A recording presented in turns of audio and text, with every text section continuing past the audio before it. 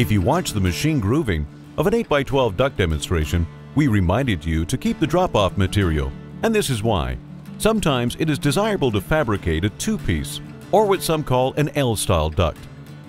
In this demonstration, we will show you how to fabricate an 8x12 two-piece duct. We will start with those shorter drop-off pieces we had left over from our one-piece duct. To set up the machine, refer again to the tool arrangement decal on the Glassmaster machine. Staying with the 1 1/2 inch tooling, leave the A tool in the machine. Leave the B tool in the machine also. Take out the C and D tools and set them aside. Slide the E tool over and measure 12 inches from the left side of the B tool.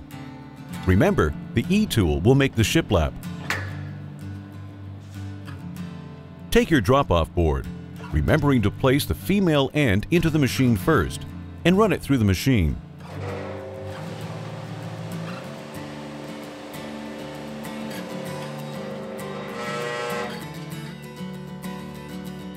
Take your second piece and do the same.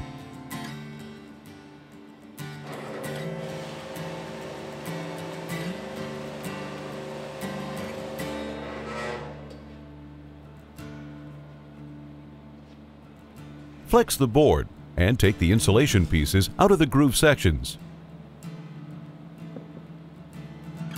When you are fabricating two-piece ducts, you will find that making one of the longitudinal seams is easier if you make that seam while the board is in flat form. The key, however, is to re-establish the gap between the panels so that it matches the gap that is made by the grooving machine. This gap will vary by thickness of the board.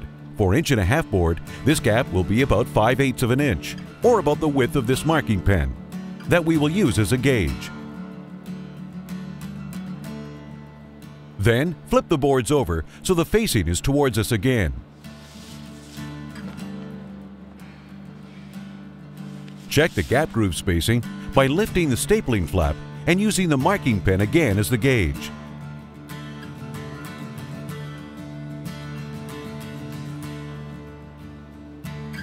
Use the stapler and tack the stapling flap in place.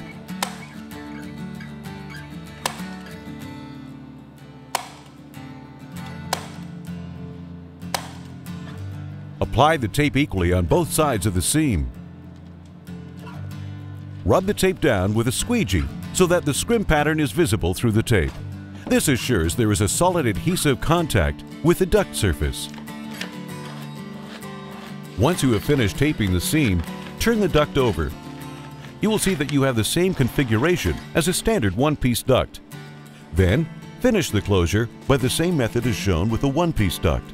Use the cradle, staple, and tape.